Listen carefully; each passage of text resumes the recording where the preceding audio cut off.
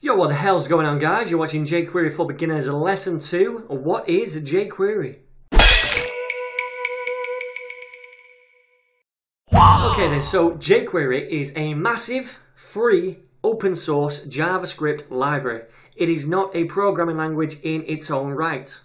Now, if you look carefully, guys, you'll see this is all in capital letters, and that's because a lot of people get confused here. When they first start using jQuery, they think it's a separate programming language, and they don't bother learning JavaScript. They think, oh, jQuery is easier, I'll use that instead.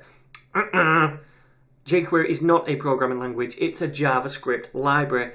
Its main aim is to make working with JavaScript much easier, and you're going to benefit hugely from knowing the core essentials of JavaScript first, okay? So it is not a programming language, it's a library. So what can jQuery do for us? Well, it makes working with the DOM, that's the document object model, much easier. Whereas before we'd have to jump through hoops in vanilla JavaScript to try and grab a particular element deep in your document. Now with jQuery we can just use a CSS selector to grab that element and do what we want with it in JavaScript. So much easier when it comes to working with the DOM.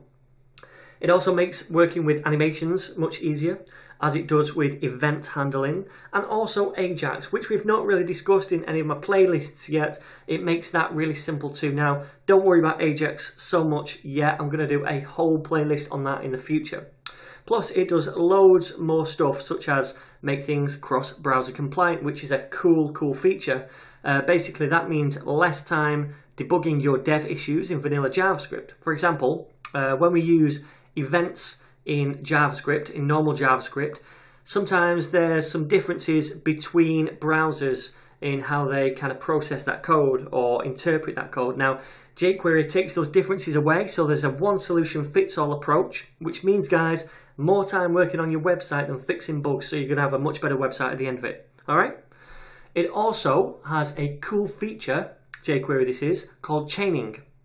And chaining is essentially applying different methods or effects or whatever you want to call them to an element in one line, much like this here. Now, we're going to get into chaining later on, so you might not know what this is at the minute, so don't worry about that. Essentially, what it means at the core is that the code is less verbose. It's much easier to read, and things get written much quicker. All right, so really cool.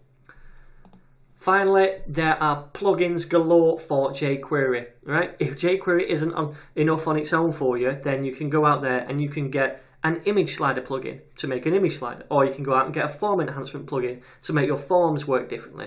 Pretty much whatever you want to get a plugin for, you can go out there and get it. Now, I'm not saying that's always the best way to do things. It's sometimes quite lazy, and you might need some specific functionality, in which case you want to make your own code. But for quick solutions, plugins are great, and there's tons of them out there. So, in short, just to summarize, I will say this much. jQuery to JavaScript is like a sat-nav to a car.